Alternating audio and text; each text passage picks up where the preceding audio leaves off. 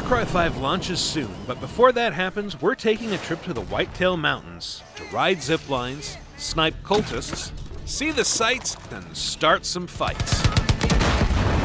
The mountains are filled with stealth-friendly forests, massive cliffs for wingsuiting, hidden caches to uncover, and some of the toughest, most fanatical cultists in Hope County.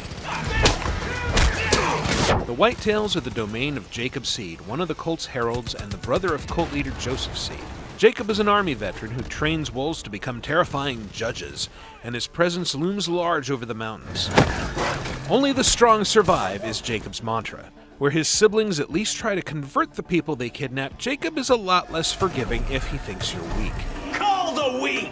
But he thinks you've got potential, so he throws you straight into a drug-fueled time trial through a hallucinatory training course. Tick-tock. Jacob and his goons aren't the only army up here, though. Meet the Whitetail Militia, who are just as heavily armed and shaggy-looking as the cultists, but aren't interested in kidnapping and murdering innocent folks. They're also secretive, and won't really trust you until you've done them a few favors.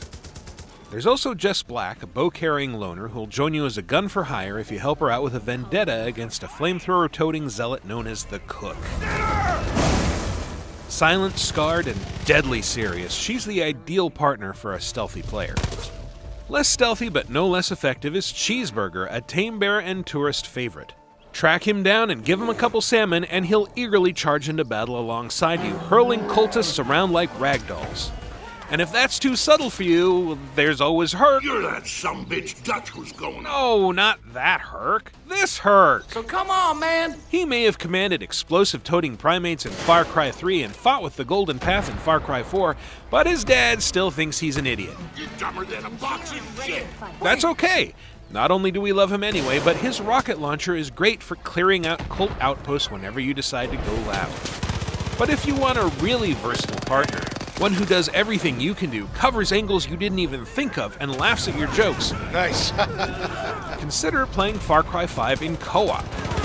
Not only does this let you inventively rip up Hope County alongside a friend, but you'll still be able to roll with a computer-controlled companion who will answer to you and do their best to keep up with whatever shenanigans you and your buddy get up to. Oh yeah, nice.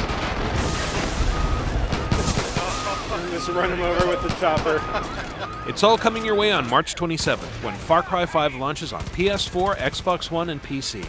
For more updates on Far Cry 5, subscribe to this channel and visit us at news.ubisoft.com.